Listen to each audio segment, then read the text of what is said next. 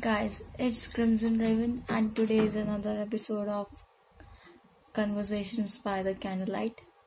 This is a playlist where I recite my poems, and this poem that I'm going to recite is from my book Blood and Beloved.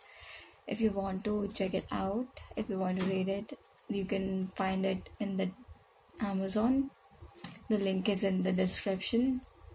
And the poem that I'm going to recite today is really very special to me, and it is special because it is about a goddess, a great goddess, and it is about Persephone. If you can see that, this is like one of my collection cards, tarot or oracle cards, if you can see. So she's just beautiful. So, the Curse of Persephone shook the grasslands and grounds when Hades stepped out of underworld with his hellhounds, bestowed the spring grass as Demeter gave birth to the maiden core of the earth. A goddess in her own right, she wore flower crowns and fruits to bite. Alas, a damned God was in his fate, who ruled inside the realm's gate. Sprung the trees and towns as maiden cores swept past the greens and browns. Blossoms bloomed into age whenever with life she would engage. Swam the souls in the depth of death whenever Hades took a breath. But the ruler stepped out and broke his pledge. The underworld awoke, and so did the world above the grave's edge. Shook the grasslands and grounds when Hades emerged with his hellhounds. His gaze fell upon the maiden Zeus did sire.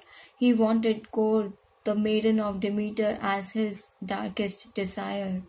As the seeds of pomegranate in her mouth laden struck the curse of the neithers to the maiden. Maiden now doomed descended, her spring seemed to have ended. The curse of Hades' fruit put her to chains. Her flower crowns was now a diadem of bones and veins.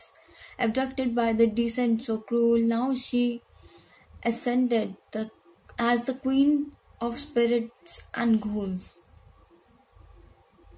Dismay of Demeter led to mortals' mayhem, as earth by the harvest goddess suffered condemn. No fruit and flower found its way into the land, as the fertile soil sung itself as the sterile sand.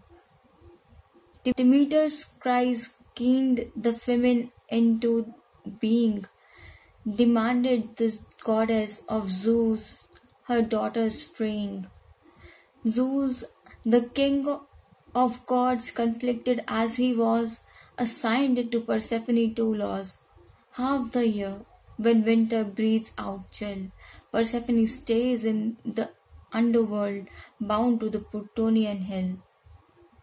But when Demeter sings and summer strikes, Persephone shall stay with her mother as she likes.